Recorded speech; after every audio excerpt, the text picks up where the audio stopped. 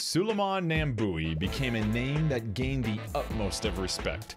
That's what happens when you become the winningest athlete in NCAA track and field history for your generation.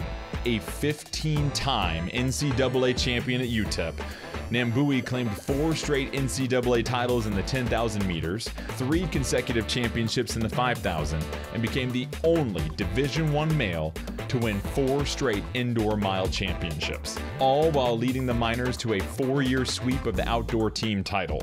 In 1980, he was crowned the NCAA cross-country champion after picking up a silver medal at the Summer Olympics in the 5,000 meters. UTEP's Suleiman Nyambui is now in the Hall of Fame.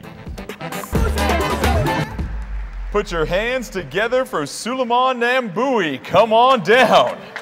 And presenting UTEP head coach Micah Lakosonen.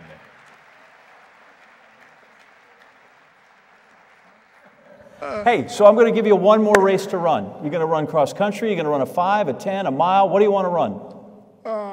Today, I'm just here to show the people and to show the world that Great America helped a lot of countries through the scholarships. Mm-hmm. So that's the very important things, which I'm proud of it. So because NCAAs, as I know, it started a long, long time. So it didn't start only for Americans. It started with many countries, especially poor African countries like Tanzania, the other one. They'll be attending a lot of schools. They come to the college. And it was my advantage to be in America and any education and maintain my running, able to keep my scholarship alive. So that's what I was doing that time when I was in college. Mm-hmm. I was self-disciplined. I didn't like to lose my scholarship because I come from, let us say, poor family. So that's why I was doing that job, which I know I was more aged than young American because the time I came I was 26. Mm-hmm. And competed with the American kids 18 years, but I was not only a foreigner, which I was overaged. I think there were more foreigners, which they were more aged, but they were focusing more on me because I was winning the race.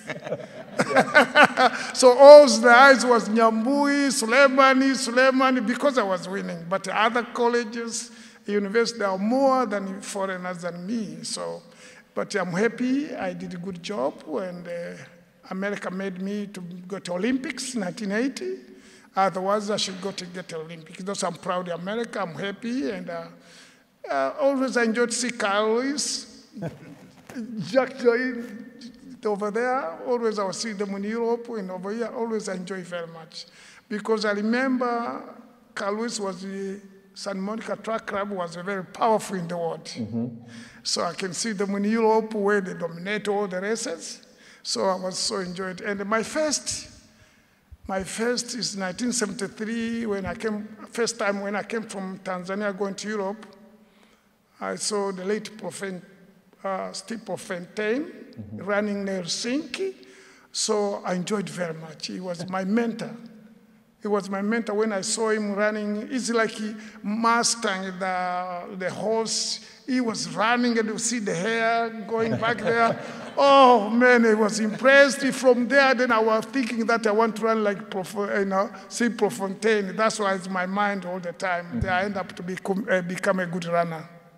Yes. Well, I can't imagine what it would be like to get a call in Tanzania and say you're going to go to UTEP and to tell your family that you're going to make this broad excursion, this jump, and go out and make a better life for yourself. But it was a bold and courageous step, and the sport is better for it, as you say you are too. And congratulations on your honor here tonight. Thank you very much. So.